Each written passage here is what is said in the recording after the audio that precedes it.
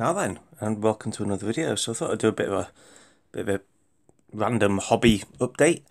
So this is kind of all the stuff I've been working on in January. I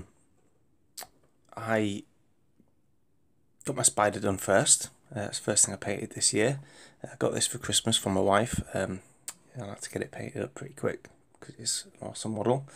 I've been looking forward to doing it. So got him done, but there was a lot of spare bits. So the first thing I did was I built the Daemon. So there's him. Got him done. It's a pretty cool little model. Just built his base up with some slate from the garden and stuff like that. And what I did, if I can get it off without breaking it, probably can't. But it's a circular base in there, so I can use him for Saga, Age of Magic and stuff. I just pop him out of there. But if I want to use him for Oathmark, I can put him on the square base. Yeah, I think he looks alright. You can't really see that joint too much. Well, you can, but it'll be reborn. It'll be alright. Yes, that's him. I enjoyed painting that one. It's cool. And then there was a web spinning web catapult.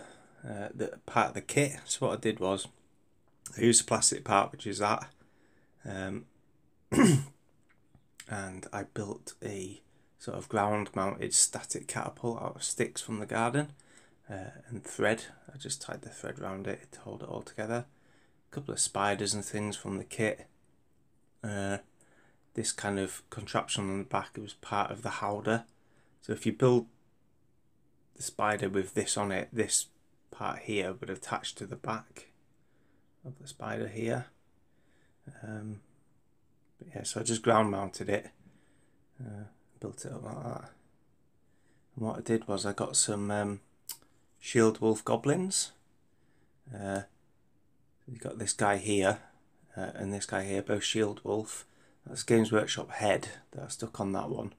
And what I tried to represent is a bit of a squabble going on between the crew. And this one here is set his pet spider on that one. And it's kind of attacking him there. Hopefully that's in focus, you can see that. So the spider's jumped on him. Yeah, so he's pulled his knife out and he said, yeah, whatever, and set a spider on him. So this piece is kind of called Don't Bring a Knife to a Spider Fight. And then you've got the goblin on the back who's actually doing some work. Unaware of these two fighting at the bottom, he's just going to drop that ammunition down. It's a big ball of web. Yeah, another big spider on the back there. So yeah, I think it turned out alright. And then because I really love Paul Bonner's artwork from the early Warhammer books and stuff. And there was one picture and there was a load of goblins and they had blue spiders on the shields. So I painted a little blue spider on that skull there. Some giant skull or something. Yeah, and I'll use this for Oathmark. The base size is 50 by 100. So it works for Oathmark. So that's that done. And the next thing I did was I rebased and kind of repaired my old Tom Meyer zombie dragon. This is more of a display piece than anything. I'm not sure what I'll use it for. I've based him up so I can use him in Oathmark. So again, it's a 50 by 100mm base, a Renedra one. I built his base up with old MDF bases to build up the height, and then I hid it all with Milliput and then stuck slate in it and things, and then just covered it in like my normal basing method really. I think I used quite a lot of herbs on this one. Sticks from the garden again, just stuck in there. Just make sure they're fully dried out, then I've give them a good couple of coats of varnish just to seal it all in. Yeah, so that's my old zombie dragon. I actually got this model in 1988, I think. One of the very first models I actually got, and I painted them up years ago. If I can remember how to do it, I will put up a picture somewhere of what he did look like before on his old base. But I thought I'd update him a little bit. I think he's turned out alright. It's a really nice model still, considering its age. Yeah, so there we are. The zombie dragon. Cool. Bit of Warhammer history, I suppose. Very old. That one. It's quite heavy as well. And then the next thing I did was a kill team of Emperor's Children, which I'll show you in a second. So these guys, got these off my son for Christmas, and they're the old Mark IV Armoured Marines for the Horus Heresy. And what we decided to do is do a bit of a Kill Team campaign, but using Horus Heresy era kind of miniatures. So I've gone for the Traitors, the Emperor's Children, and he's going to do Dark Angels. He's started painting them already. I'll give you a real quick preview of one of them that he's done, just quickly. So that's one of his Dark Angels there. It's not finished yet, but he's doing quite a good job. It just needs dulling down with some matte varnish and stuff, some transfers and things putting on, but it's coming along nicely. Pretty cool. That's one of his Dark Angels. But onto the Emperor's Children then that I've done. This is the squad leader. I hand painted the chapter symbol there. It's quite fiddly to do. I didn't want to pay like 20 odd quid for a transfer sheet from Forge World, so I just had to persevere and paint that on. This Power Fist is one from the Bits, Lightning Claw, sorry, is one from the Bits box. You do get one in the kit, but I wanted to use this one because it's got the Imperial Eagle on. It's a bit more Emperor's Children, yeah, I thought. And he's got a combi melter, which is cool. Yeah, that's the sergeant. It's Kill Team leader. Do I have names for them? I can't remember. The commander's called Caesarron, Sergeant Caesarron. Or Caesarron. I did the random name generator for Emperor's Children from, I think it's the Faith and Fury book. Anyway, so the first of the specialists then is my Moritat. So this guy is an assault sergeant, and his name is Lycon. Sergeant Lycon. The Moritats are like solitary warriors who just like to kill stuff, generally work by themselves and cause havoc. So he's kind of a champion. Again, hand painted chapter symbol there. Quite like how his power sword turned out. He's got a plasma pistol there, and then if you notice at the top of his banner, it's kind of like a lodge symbol. If you know anything about the heresy and stuff, they had like the lodges, and unbeknownst to them, it's a symbol of Slaanesh, but it was their little lodge symbol. They didn't quite know what it was, but it's a portent of things to come for the chapter or the legion.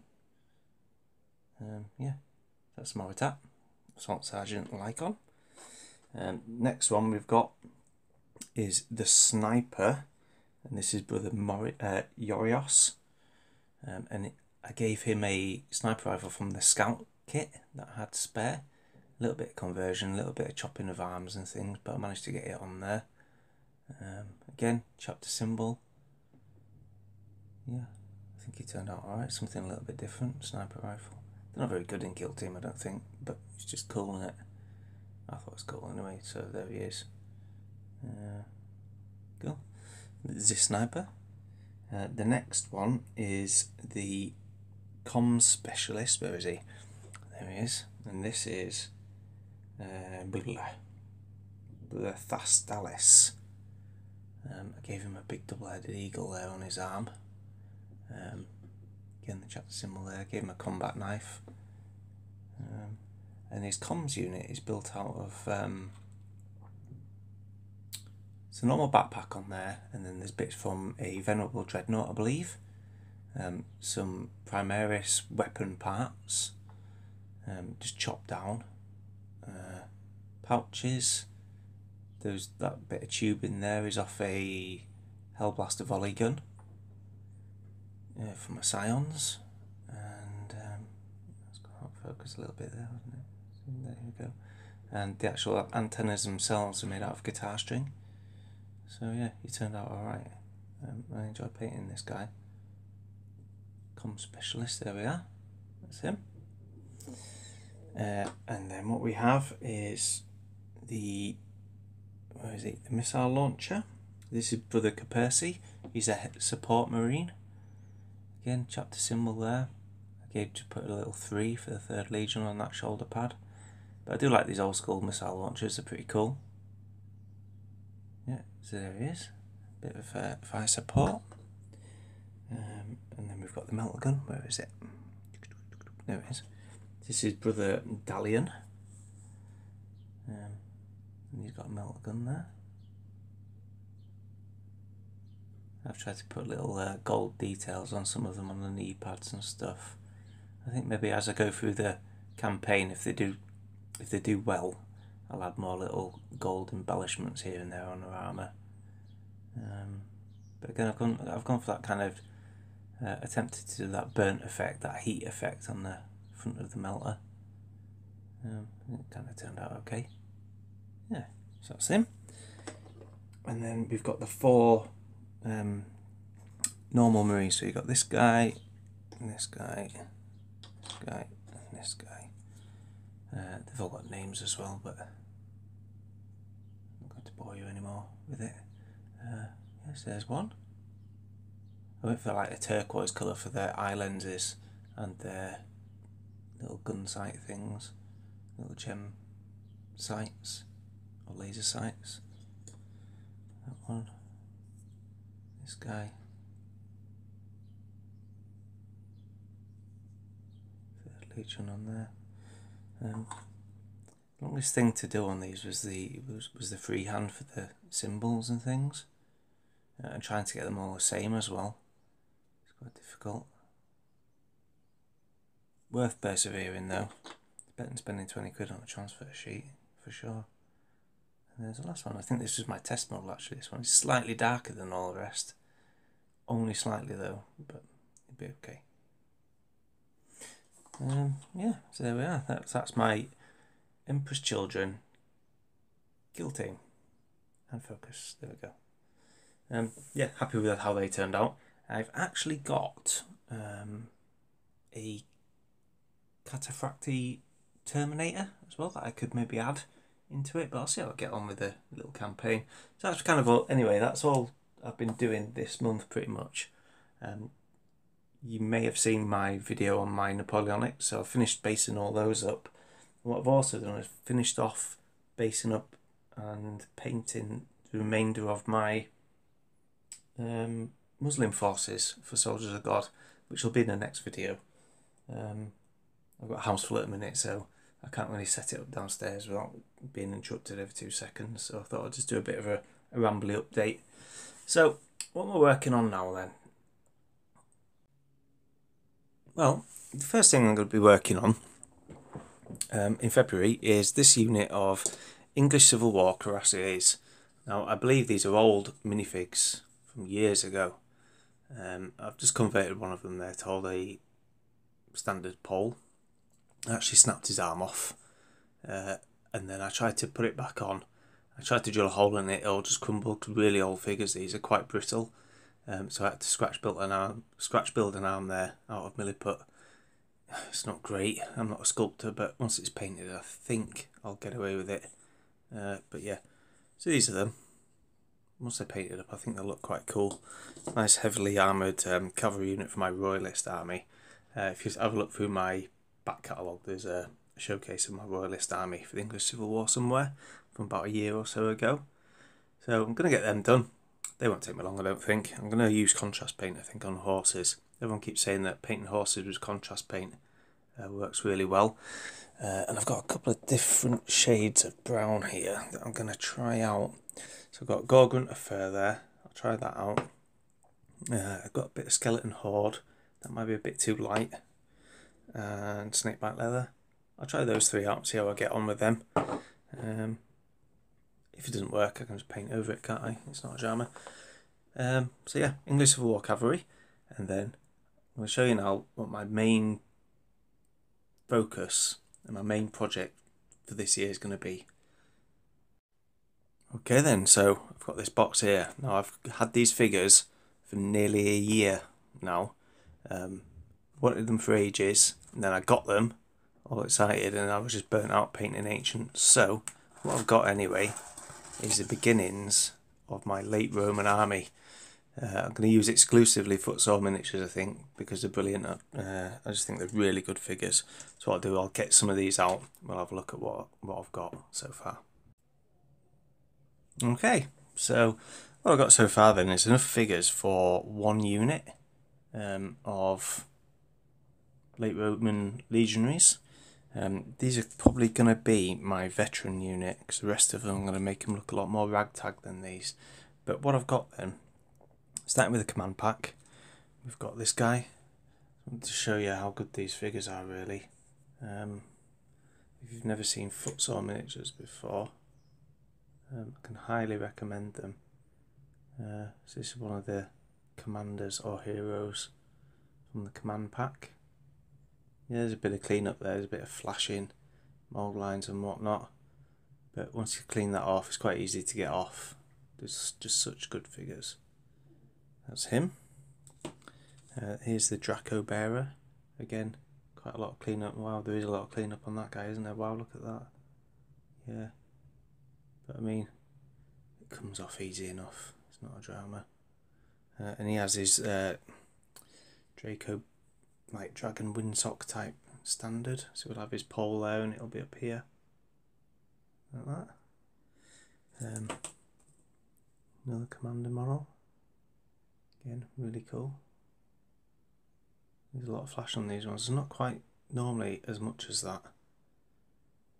Maybe the molds are starting to get a bit old, I don't know. Musician there with his trumpet.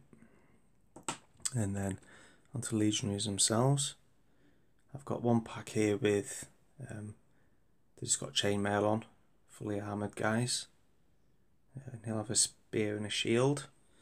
And then my other pack are pretty much the same, all different poses, but the other pack have got cloaks on, so I'll just mix them in and give them that more kind of frontier look, you know, campaigning on Hadrian's Wall kind of thing. Yeah, so they're really cool. I won't show you them all. And then I've got a pack of archers. Now these are just going to be skirmishing archers. The bow itself is separate, so you've got the body there, and you've got 4 different bodies. This guy here, where is he with a hat? Little hat on, it's pretty cool. And the cloak, I do like them. And then the bows are just got the hand on it and it's separate, like that. There's a bit of cleanup to be done on these, to be fair, but they're alright, they're pretty cool.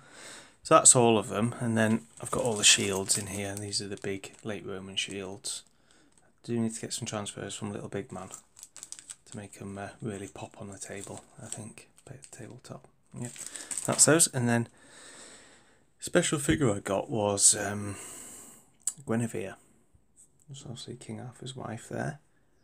I'm not quite sure what I'm going to use her for. I thought about just mixing her into a unit, but what I could do is I could put her on a command base, or use her as a commander. Maybe for the infantry kind of centre of the army, she could be the commander. Get a couple more command figures to go with her. And then King Arthur can lead a cavalry charge on a flank somewhere, something like that.